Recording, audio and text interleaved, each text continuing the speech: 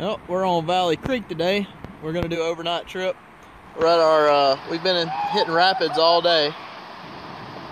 And this one's a pretty good drop. You got about a 1.5 foot drop. It is March 5th or 6th today. It's a little chilly, so we don't want to be in the water if we don't have to be. We got 4 people in kayaks and we've got 1 in a canoe. The canoe's been kicking our butt so far. Let's see how he does. I mean, that's about a 1.5 foot drop, so it's a lot bigger than what it looks. Let's see how he does.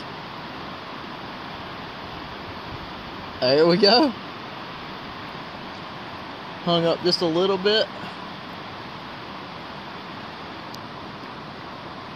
You got it.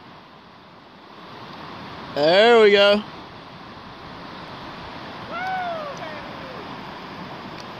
Good stuff, guys.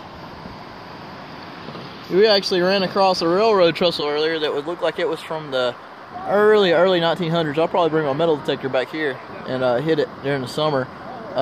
This being a wintertime trip, we're just trying to be sure that we stay as dry as possible.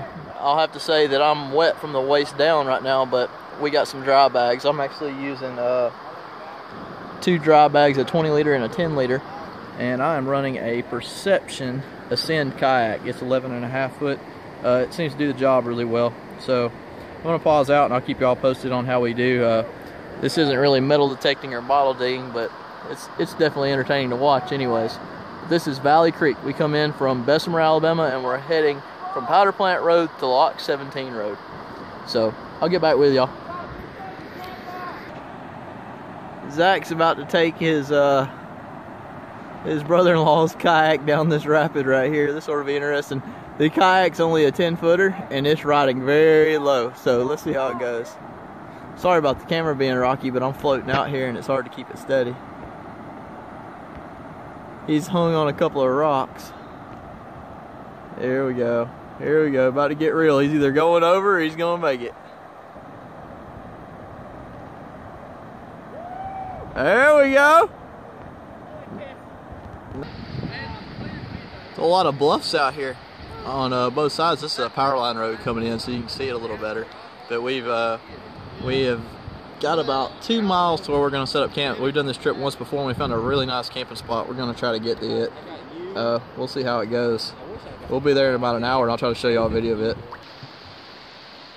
We're at our next set of rapids. This is from the top side. You go ahead, Nate.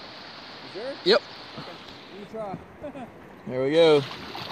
You can tell we're loaded down for the night. He's got a dry pack in the back, got his backpack in the front. We got a spare change of clothes, shoes, wool socks, the whole 9 yards tonight. It's supposed to be about 29 degrees, I believe, so it'll be good and chilly. There we go. No problems. It's all about planning your entrance on these things. If you don't have a good line, you're gonna screw up. And I've screwed up all day long, so I am wet and I am starting to get cold because it's about 3 p.m. right now. So we got to make camp in the next hour. There comes Zach. We'll see what you got, Zach. Yeah. We'll probably drowned on this one. There we go. Look how low he's riding in the back.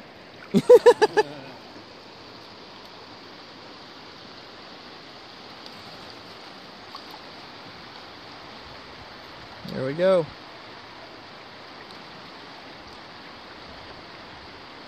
Got it. No problem. We'll get back with you whenever we're at camp.